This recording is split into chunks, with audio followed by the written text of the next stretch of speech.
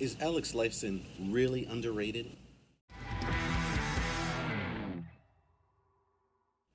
So I want to talk a little bit about Alex Lifeson, our favorite guitarist of the band Rush.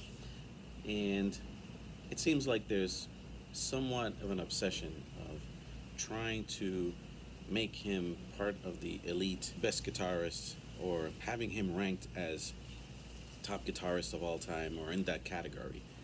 And when we think of greatest guitarists of all time, not we, but generally the public, they think of guitarists like Eddie Van Halen, Stevie Ray Vaughan, Eric Clapton, maybe even Joe Satriani, maybe even John Petrucci.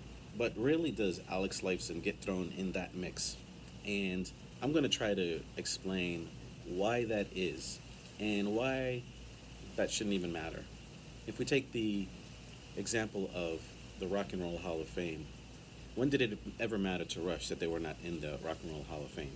I mean, they might have thought about it a little bit, and, you know, remembering Alex's rant when they actually did accept, or when they did get the nomination and induction finally, you know, I think it showed a little bit how much they cared about that as far as being ranked the best or being recognized by the industry as the best. But typically, when there are discussions about the greatest, Alex Lifeson is not included. And I think it's because there is a very limited scope or a limited idea as far as what greatest is. When we talk about greatest guitarists, I keep saying we, but talking about in general, when we're talking about greatest guitarists, the thought generally is a great shredder, and mainly that, a great shredder, and among other things, their longevity or their impact on the industry in music as a whole. But then again, Alex Lifeson is not there per se. I think Alex Lifeson is kind of an oddity as far as great guitarists go. If you think of him from the beginning, he's actually, a rock guitarist. And yeah, he had influences like Yes and Genesis, where you had guitarists like Steve Howe and Steve Hackett, which were, talking about classical guitarists or classically trained guitarists, and they incorporated that into the progressive rock that they created. But Alex, at the beginning, he was a rock guitarist. And then, actually, from the second album on, when Neil Peart joined the band, they got more, we could say, progressive. And they even got labeled as a progressive metal band. But in Geddy Lee's words, the band was not really themselves, they didn't consider themselves progressive rockers or a band that wanted to further that genre. They were more interested in progressing themselves, which is why after the Hemispheres album, they took, a left turn and created Permanent Waves, which had, kind of poppy sounds, but still had progressive rock elements in it. But they toned down their what's considered progressive rock, that genre, and they just went their way. And Alex Lifeson pretty much has adapted his playing to that. I consider him more as a rock guitarist playing progressive rock. He definitely is a shredder in the truest sense of the word. And actually, my thinking of Alex is that he's kind of a cross between the aforementioned Steve Hackett of Genesis, a cross between him and John Petrucci, where Steve Hackett was really in a progressive rock band, classically sounding, lyrical guitarist, and he played the electric guitar too, memorable guitar solos like in Firth of Fifth. And then you have on the other extreme John Petrucci, world-class guitarist, where shreds like no other. His shredding ability is incredible. And then you have Alex, I think, who encompasses all of that in between, because there are definitely some moments of classical guitar that he plays, like in, A Farewell to Kings, Close to the Heart, The Trees. And then you have his incredible shredding ability, which he exhibited in Natural Science, The Camera Eye, The Analog Kid, Free Will, and many other songs. So I think Alex Moore is a guitarist that pretty much morphed his style or his playing into whatever the songs required. And that is, I think, what I most admire about the band, not just him, but the three of them, is that they had a concept of a song, and instead of them forcing the song to sound like their individual abilities, they crafted the song and used their abilities to enhance the song. So really, the song was the key point. Everything was about the song, and it was not really about themselves.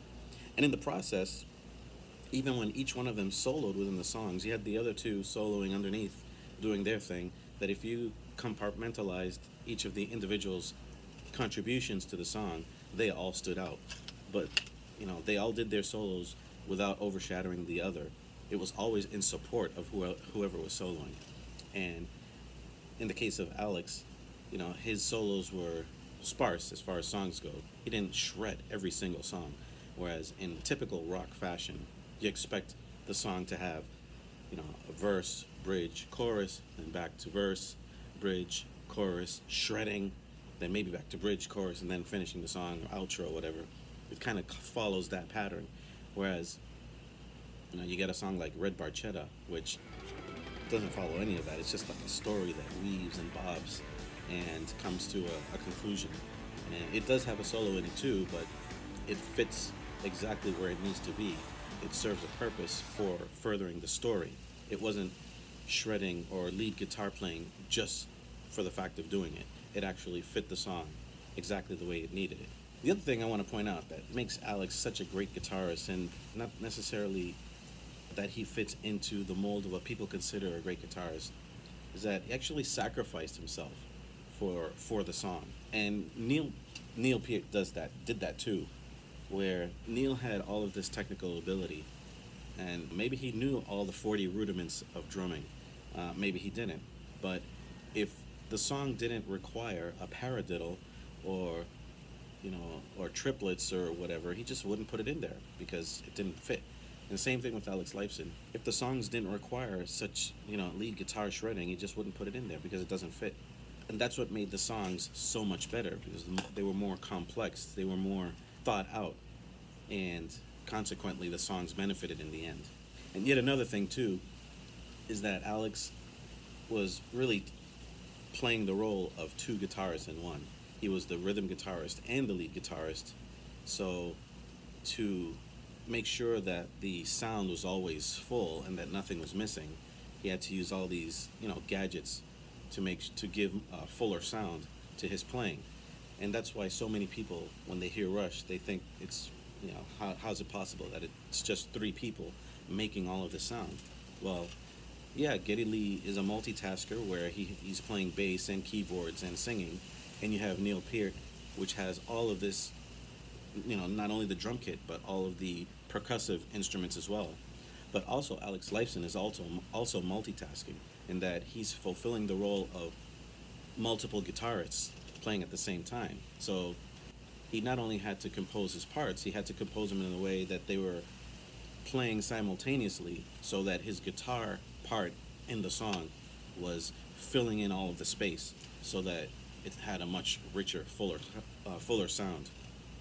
And I actually made a comparison in a previous video of Neil Peart versus John Bonham, and I was watching some live footage of Led Zeppelin, and Led Zeppelin was four people, but the only instrument that Robert Plant played was pretty much a harmonica. So it's basically, we're talking about three musicians and a singer. And when there were the three musicians playing just by themselves, they didn't sound as full. They didn't have as full a sound live that Rush had. Rush definitely, if you think of songs like Xanadu, I don't think there's any song live by Led Zeppelin that sounds as grand as that song does, as Xanadu. And only the guys of Rush could pull something like that off. Led Zeppelin didn't play like that. So that is due in large part to Alex Lifeson. To Alex Lifeson using his guitar to fill out the rest of the sound. And him being, I would call him a multi-guitarist in a three-piece band because it was required. I had written an article in my blog, theparadiddler.com, about when I reviewed the Time Machine tour that I attended in 2011, and I'll include a link in the description below to that article. It's a pretty good article, I have to say myself. You should just check it out. But in that article, I think I disrespected Alex a bit because I think I fell into the mentality of him not being one of the best guitarists. And I said in that article that he had arrived, that he was then, I think he could be considered one of the best guitarists in the same class as all these other ones that we hold so dear. And, you know, I wrote that, then, time went on, and afterwards I thought about it. It was like, no, he was always one of the best, even way back at the beginning. Even when you listen to his work on Caress of Steel, which is way back in 1975.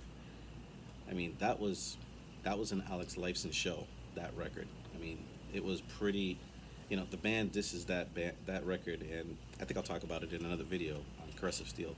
But the work that Alex did on that album is just a masterpiece.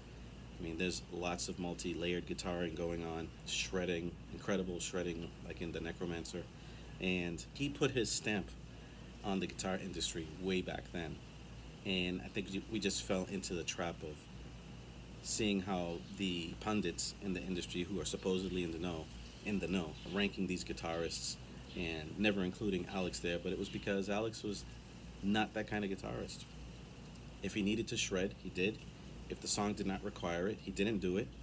And the level of restraint, I think, is one of the most sought after characteristics of a musician. If they have the ability to do something, but they hold back because the song will benefit, I think that's probably one of the greatest characteristics of a great musician. And definitely Alex Lifeson fills that mold. So to me, I don't consider what other people think as far as Alex Lifeson being underrated or overrated, his guitar playing being simple. And I don't get into any of that, because when all of these people actually start scrutinizing the music, and you see it with all of these YouTube reactors reacting to Rush songs, and they just can't believe the incredible musicianship of the three. They recognize Alex Lifeson's contribution, and he's definitely not, to me, he's not overshadowed by the other two. He's at the same level. All three of them pushed each other further and further and further to be better and better musicians. And they all were of the same mold, of the same thinking. How can we make this song the best it can be? And if I have some ability that I can put in the song, but the song doesn't require it, I'm not going to put it in there. And I think that is the mark of a great all-around, great all-time musician. And I put Alex Lifeson at the top of that list. And that's my spiel on Alex Lifeson, how I consider him to be one of the greatest guitarists of all time. Not for the typical reasons that typically are extolled in the industry, but he's just an all-around great guitarist. He pretty much can do it all. If you have any other reasons why you think Alex Lifeson is one of the great guitarists of all time, please put that in the comments below. And also, don't forget to subscribe and to click that notification bell so that whenever I come out with new videos, you'll be notified that something new's out. Anyway, this is me, Omar Alvarado, of All About Rush, and I hope to see you in the next video.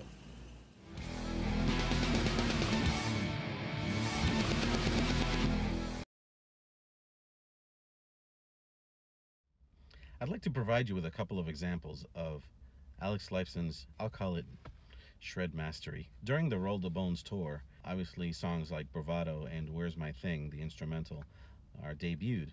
And if you've heard Alex Lifeson shred on the guitar, as in the aforementioned examples previously in this video, you'll want to hear these, because I think maybe a lot of Rush fans have not heard this, unless they were at the show way back in 91, 92, and you may have forgotten.